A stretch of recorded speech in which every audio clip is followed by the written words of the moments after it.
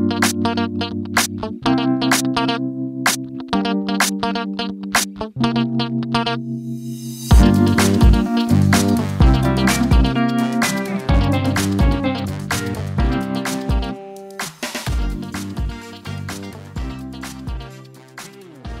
hi everybody, Mindy here, and I wanted to talk to you today about how I find my trades every day. As you know, I've been trading for over 20 years, and what I found with the Forex market is you have to have a game plan every day. You have to know what trades you're looking for, and that way when the trades happen, you're ready to take those trades and make money. But there has to be a reason behind the trades that you take, right? Because too many people, they see a Forex price moving up or moving down, they go, oh yeah, this looks like this is trending, so I'm going to jump on this trend and try to trade this trend. Well, I can tell you from years of both my personal experience and the experience of 700 people that I have taught how to trade over the 15 or 16 years I've been teaching other people how to trade.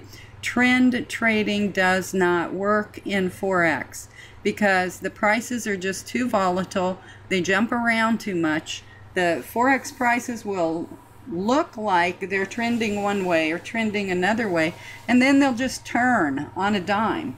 And too many people get caught up in trades that end up going against them, to the point where they hit their stop losses on their trades, right?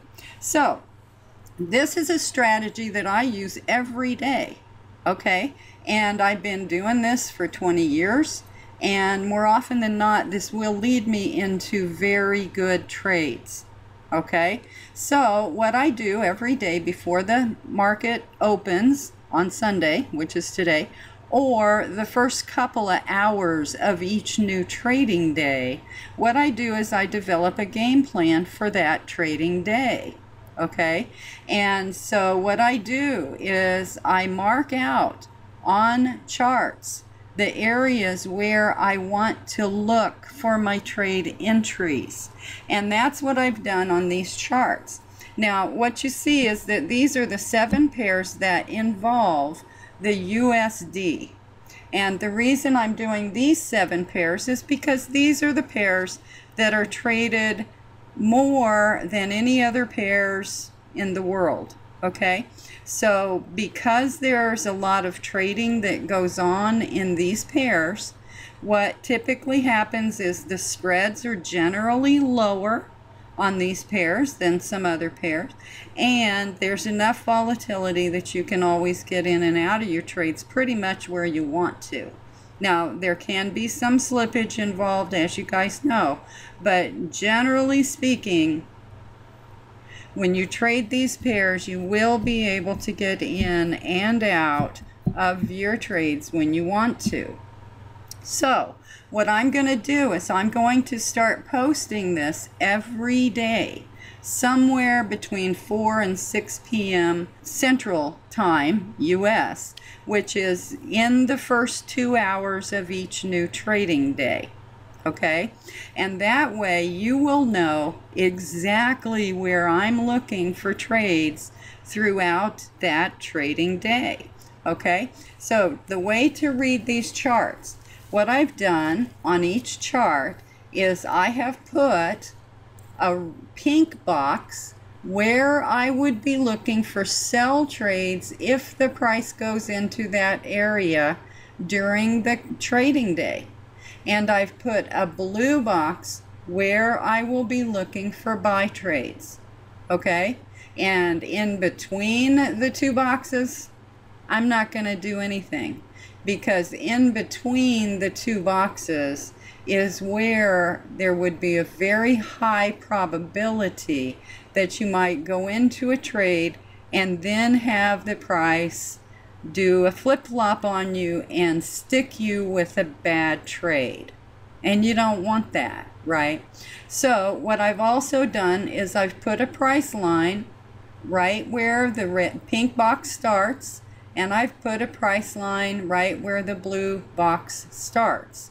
right? So what this is telling me is that on the Euro USD pair, what I'm going to be doing is looking for sell trades, and only sell trades above the price of 111.42. And I'm going to be looking for buy trades, and only buy trades below the price of 110.50. Okay, you with me on that? So if when the current bar begins, which will be here in about an hour, what's going to happen is the current price bar, if it dips into this blue area, I will be looking to make a buy trade. Now, the top row of charts are daily charts, okay? The second row of charts are 15-minute charts, because if you're going to make good trades, you have to coordinate multiple time frames, okay? And this is a very easy way of doing it. Now, what you can do on your own charting, because this is just a video and it's not going to be running non-stop all day, and the charts change all the time, right? So what's going to happen is you can transpose this information each day onto your own charts, okay? So that you'll know the range of where you're looking for sell trades and where you're looking for buy trades. But then on your 15-minute charts, you can add this green line. Now what this is a moving average, but it's an exponential moving average with a length of 7.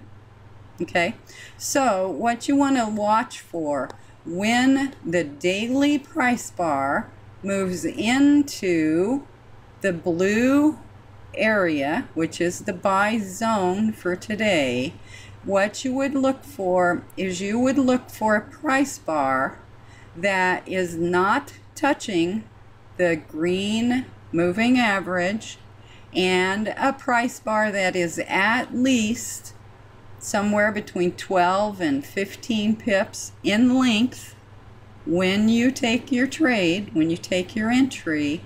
And more pips is better, you know, so you want it to be at least 12 pips tall, preferably 15 or even more pips tall. And then you want to enter the trade at the bottom of that bar, right? Now here would be a bar that would have been a good entry, except it was the last price bar on Friday when the market closed. But this is the kind of bar that you'd be looking for. A nice long bar that's, you know, about maybe 12 pips, 15 pips tall, that's not touching the moving average, and you want to enter the trade when the current price is at the bottom of the bar. And then in this situation you would be doing a buy trade. If it was the other way around and you were looking for sell trades, you would still want a price bar that's not touching the 7 moving average, is at least 12, 15 pips tall. More is better. And you want to enter when the price, the current price, is right at the top of that 15-minute price bar, right? Now, a lot of times we don't know how tall the price bar is going to be, right? We don't know if it's going to go up to here or higher, right? But if you are taking your trades when the price is at the top of the price bar, even if the price bar goes higher, your trade will probably be okay. It's just going to go negative for a few minutes before it gets positive, right? And if it's a buy trade and you're entering at the bottom of the bar, even if the price bar goes lower, you're probably going to be okay if the price bar is at least 12 to 15 pips or more tall when you are entering the trade. Some other things that you need to know about this is that when there is a significant news event happening and the price bars are really stretching out really tall, you know, even on the 15-minute charts, if you are looking at price bars that are already 25 or 30 pips tall on the 15-minute chart, that's not a price bar that you really want to enter, because the price is moving too fast. Okay, so, and you can tell, you guys know what I'm talking about. When those major news events happen, sometimes you'll have a 15-minute price bar that is 2 or 3 pips tall 1 second, and the next second all of a sudden it's 28 pips tall, right? Well, that's not a bar that you'd want to enter on.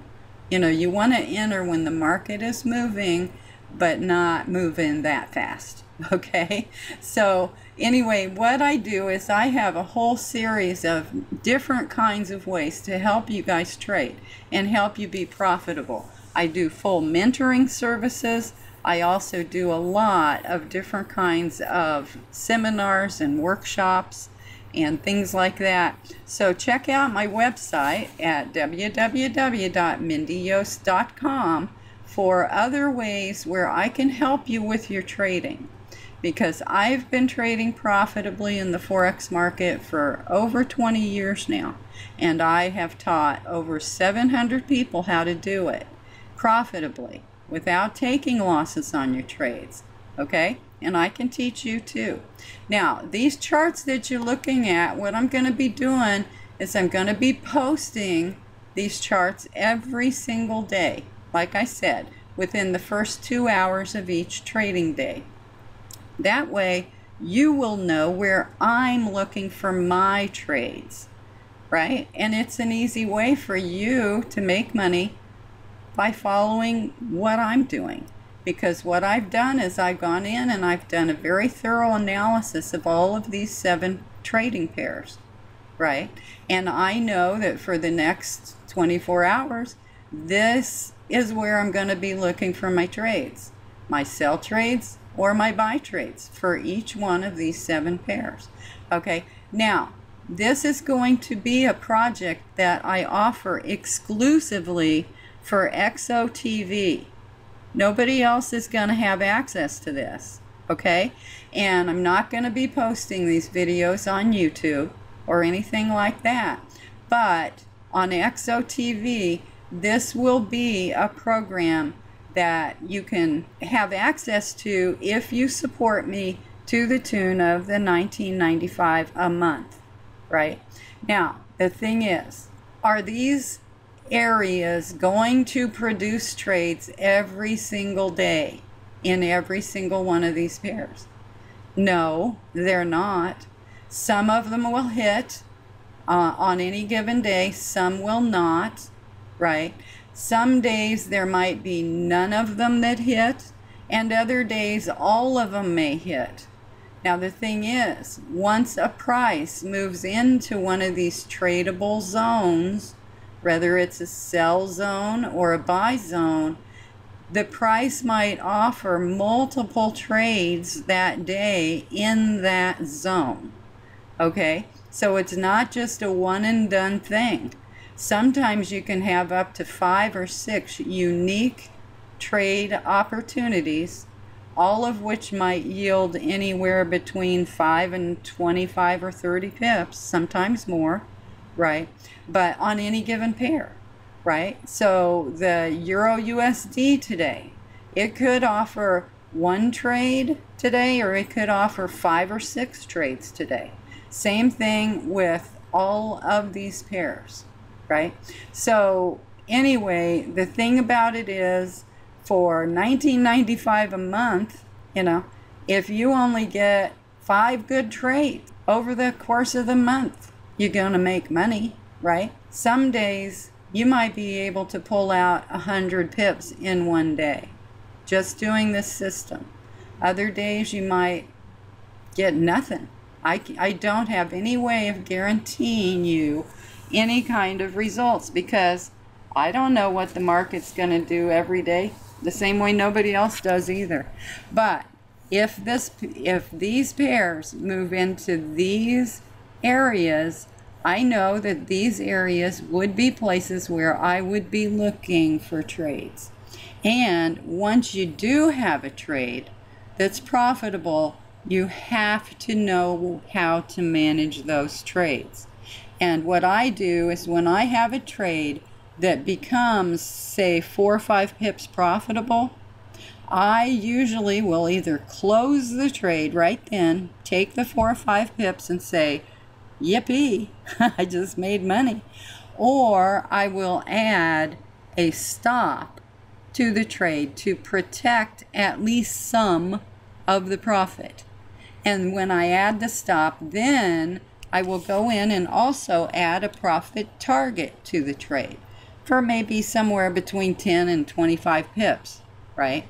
Now, the longer you're in a trade that does not get profitable for you, the more anxious you should be about getting out of the trade. So if you go into a buy trade in Euro USD and it qualified as a good trade, right?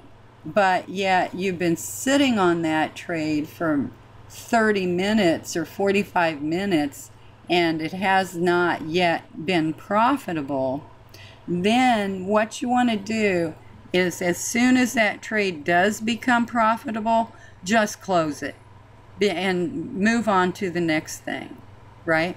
Because the longer you have to wait for a trade to be profitable, the more likely it is that it won't be profitable, okay? So that's just a really good rule of thumb. It's something that I do in my trading, because the one great thing about Forex is no matter what, we always know that another good trade will be coming around the corner anytime. It just doesn't take that long, right, for more trades to show up. So, you know, if you have to close the trade for a half a pip, a profit or whatever, just to get out of it, don't feel bad about that. I do it all the time, right? Now, most of the trades that I take using this strategy turn out just fine, right? Now, this is not a strategy that you should use if you're trading in the United States, because in the United States, if you get into a trade that doesn't go your way, you've got no way to protect yourself other than to take a loss on the trade. And nobody wants to do that, right? So this is what we're going to be doing. We're going to be doing it every day, every single day. And from this day forward, you will not have access to this unless you support me on the gold membership, which is the $19.99 a month. Okay, so I look forward to working with you and working for you to make sure that everybody makes lots of money in Forex. Okay, and this is one of the programs that I'm starting today. Okay, but it's exclusive for XOTV. So I'll see you soon. Bye for now.